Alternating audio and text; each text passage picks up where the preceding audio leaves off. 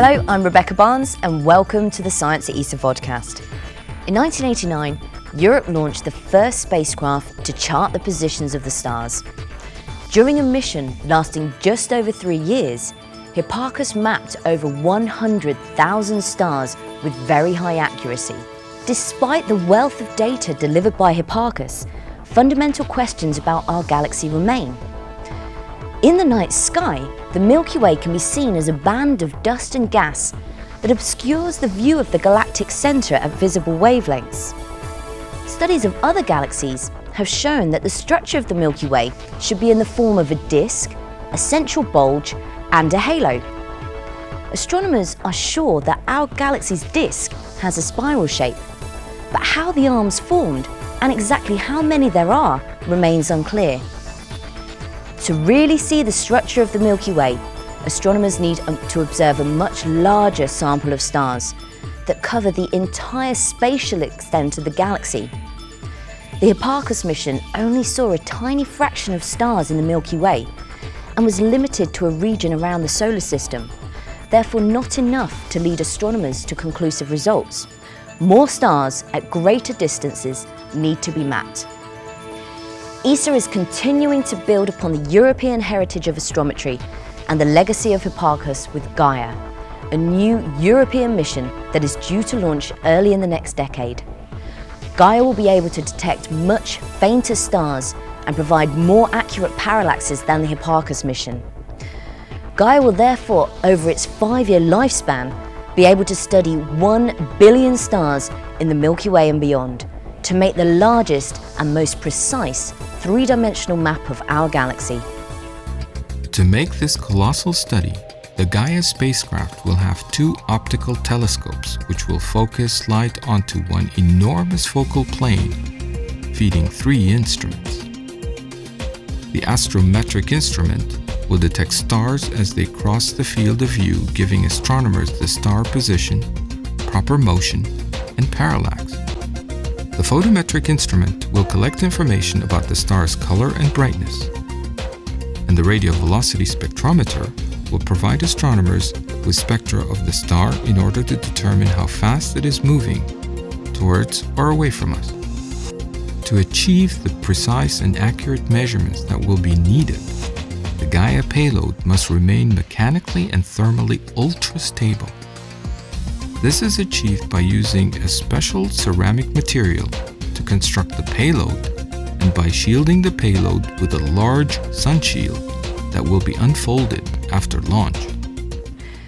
Gaia will collect an immense amount of data, in the order of a petabyte, that's 1 million gigabytes. This will all need to be stored and processed. To achieve this tremendous task, hundreds of people from many disciplines, including astronomers, software engineers, mathematicians, and computer specialists spread all over Europe, form the Data Processing and Analysis Consortium.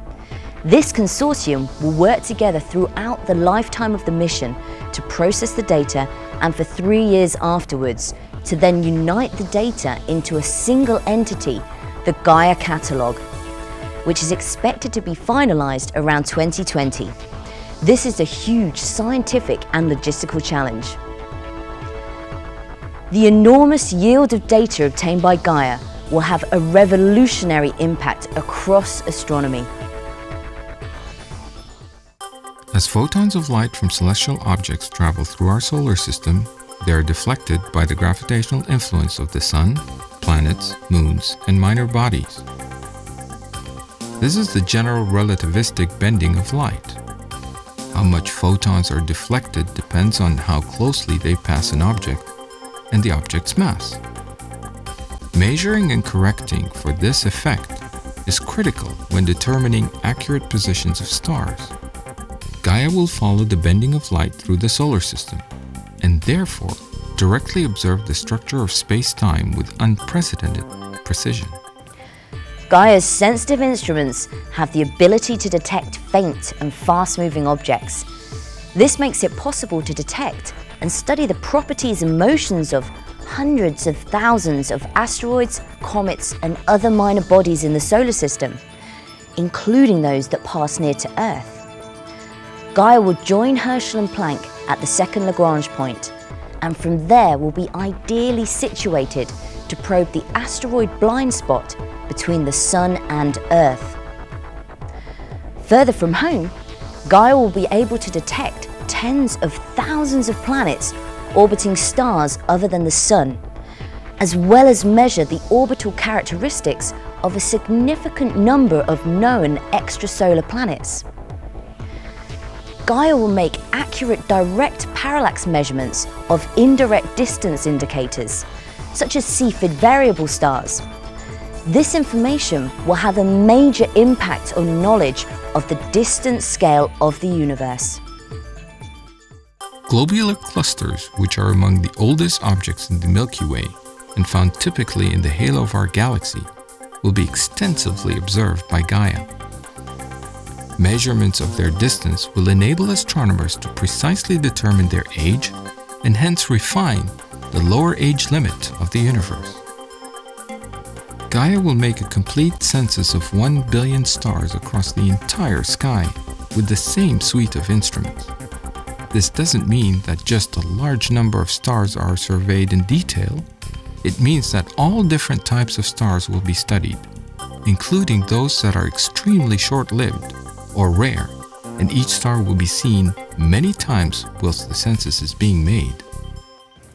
Another unique feature of Gaia will be the well-defined sampling of tens of millions of variable stars and tens of millions of binary star systems.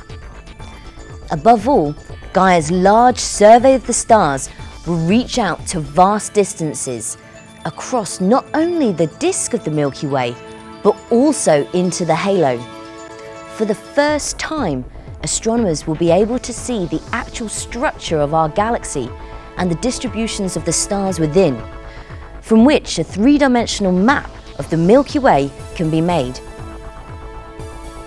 With this crucial information about the shape of our galaxy, the precise positions, parallax distances, radial velocities and proper motions of 1 billion stars, Gaia will provide astronomers with enough data to reveal the history of our galaxy.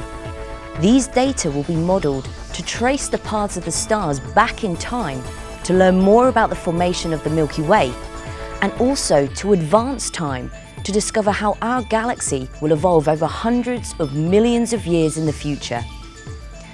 I'm Rebecca Barnes. Thank you for watching the Science ESA vodcast.